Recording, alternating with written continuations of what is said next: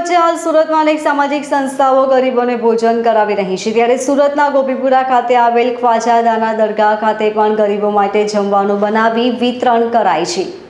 कोरोनानी महामारी वच्चे अपायेला लॉकडाउन में गरीब और श्रमजीवीओनी हालत कफोड़ी थई गई है, तो सूरत में गरीबों और श्रमजीवीओ माटे अनेक लोग आगळ आव्या छे, जेमां सूरत में गोपीपुरा खाते आवेल ख्वाजा दाना दरगाहना कमिटी मेम्बर द्वारा लॉकडाउन में गरीबों ने फूड पैकेट वितरण कराई रह्युं छे। तो हाल चाली रहेल रमजान में पण आ सेवा अविरतपणे चाली रही है। मेरा नाम नकीब नूरानी है और हजरत ख्वाजा दाना साहब जो सेंस है सूरत है, वहाँ पे अभी खड़े हैं हम लोग। हर साल रमज़ान में यहाँ बहुत भीड़ लगी रहती थी और यहाँ पे इफ्तार का प्रोग्राम हुआ जाया करता था।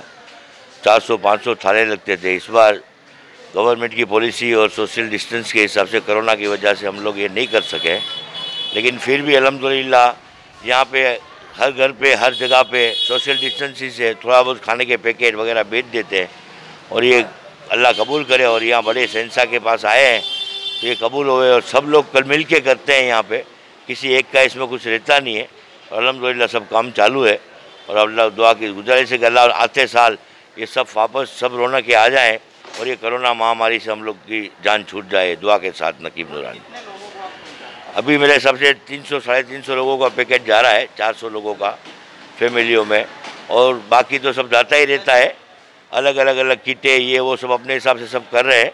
अल्हम्दुलिल्लाह पहले तो यहाँ पे 5000 आदमी का रोज़ का थाल होता था, अब 400 आदमी का 500 आदमी का पैकेट जाते हैं, जिसके अंदर 1-2 फैमिलियाँ खा लेती है। ये इंशाल्लाह जब तक रमज़ान है यहाँ तक तो चलेगा, उसके बाद भी क्या करना है इस बार महामारी है इसलिए शायद लंबा भी करना पड़े। ये तो जब से शुरू हुआ है तब से ये तो थाल तो चलते हैं, इफ्तार का प्रोग्राम तो मेरे हिसाब से तो कोई कितने साल हो गए होंगे। मैं यहाँ 40 साल से आता हूँ, 40 साल से देखता हूँ। अल्हम्दुलिल्लाह। अस्सलाम वालेकुम वरहमतुल्लाहि वबरकातुहू। मैं नाइब सज्जाद नसीन हज़रत ख्वाजा दाना सैयद बुरहानुद्दीन उर्फ़े फैज़ल बाबा हूँ और यहाँ पर 425 साल से इफ्तारी का इंतज़ाम किया जाता था, लेकिन इस वक्त लॉकडाउन की वजह से हमने खानका नक्शबंदिया हज़रत ख्वाजा दाना सरकार के दरगाही के सामने हमने खानका बनाई है। उस खानका से ये इंतज़ाम किया जाता है। यहाँ पे रोज़ाना 400 से 500 पैकेट बनाए जाते हैं और एक पैकेट में लगभग 4 इंसान बैठकर खा सकते हैं। और यहाँ पे लॉकडाउन की वजह से जो सोशल डिस्टेंस हमें बताया गया उस तरीके से हम यहाँ पर लंगर खाना चला रहे और लंगर खाना बांट रहे हैं। और जो कायदा है वो कायदे के हिसाब ही से हम लोग लंगर खाना भी जो लंगर है वो बांटते हैं। और जो खिदमतें अंजाम दे रहे हैं मैं उनका शुक्र अदा करता हूँ कि उन्होंने पैसों से भी खिदमतें की है और ख़ुद मेहनत करके भी खिदमतें दी है। अल्लाह इनकी खिदमतों को कबूल करे और अल्लाह इसका नेक जरिया इन अता फरमाए।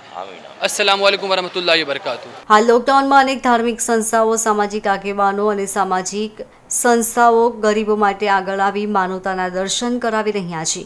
Bureau report LK star news सूरत।